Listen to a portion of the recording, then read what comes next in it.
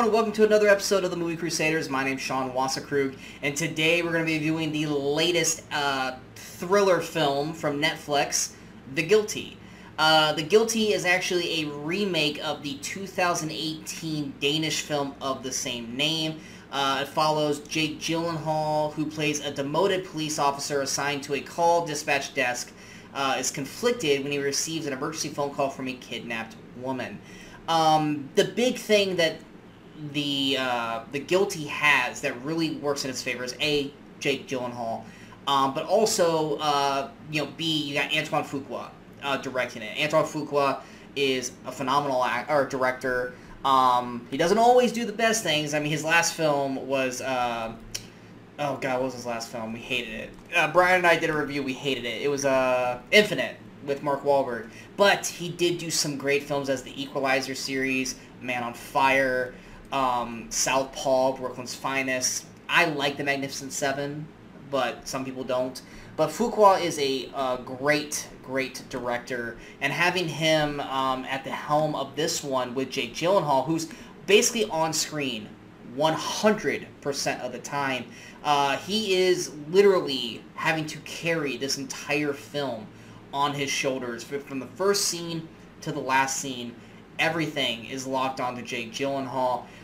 He has to act the hell out of this film for you to A, believe it, B, give a shit, and C, care about the transition through this film. This is a 90-minute film, and all of it rides on him just talking on the phone. Now, people who are fans of the TV show 911, you kind of seen this a little bit on that show. They do a lot of, characters that are 911 operators, and, they talk for, like, maybe, at most, 30 seconds, sometimes longer, depending on the scene. But this is a full-on film based off this character. Jake Gyllenhaal plays Joe Baylor. He is a cop that is basically having to ride this desk as a 911 operator. He did something wrong, and that is kind of a mystery going on through this film. They kind of tiptoe around it, not really giving us what he actually did at the beginning of the film. We do find out by the end of the film what he did, but it's one of those things where you're consistently trying to hear and pick up on certain things that some people are saying to him through conversations to really kind of figure out why Joe is stuck at this desk, because he seems like a good cop, but he also seems a lot like a dick, because the way he treats his fellow employees, the way he treats some of the people calling 911, it's funny for viewing purposes, but for someone who's actually doing that job, he probably should not be answering 911 phone calls. But when he does get the inevitable phone call from Emily, played by Riley Cano, that is when the turn changed, and that's where he comes from a cop who's bored at answering 911 phone calls to his actual cop abilities coming through. Emily has been kidnapped by someone, and she's basically pretending to talk to her daughter while she's talking to Joe, and that's when the story really kicks into another gear, because you have Joe, who's basically like a dog with a bone. He is so invested and focused and driven on trying to get Emily safe and back home to her daughter, that the story is just interwoven through the rest of this film, as Jake Gyllenhaal, like I said, has to sell the shit out of this film for you to really care. Jake Gyllenhaal, clearly, everyone knows he got screwed out of an Oscar nomination, potentially even a win with Nightcrawler. This is another one of those films. He's not going to get the credit he deserves for this. This is hands down one of the best performances from anyone in 2021 so far. Jake Gyllenhaal delivers this performance. He's giving one of his best performances, probably since Nightcrawler, as Joe Baylor. He has to sell this entire film, and his emotions and his psyche as this time goes on through this film. Jake Gyllenhaal puts on a masterful performance. I wish he'd get the credit for it, but it's a Netflix film. Even though it's directed by Antoine Fuqua, he's not going to get the recognition he deserves, but Jake Gyllenhaal puts on, hands down, one of the best performances of 2021 that I've seen so far. I just wish he'd get the credit for it. The film itself, it's 90 minutes of him basically talking on the phone. Does it keep you, on the edge of your seat?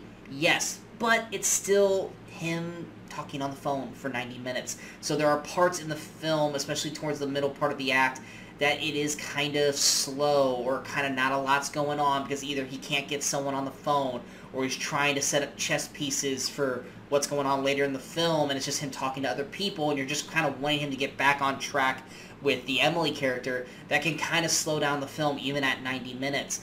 But Jake Gyllenhaal's doing a fantastic job during it. Just kind of makes you wish there was a little bit more to the story, or that maybe he went out on his own to try and save Emily instead of being stuck on the phone the entire time.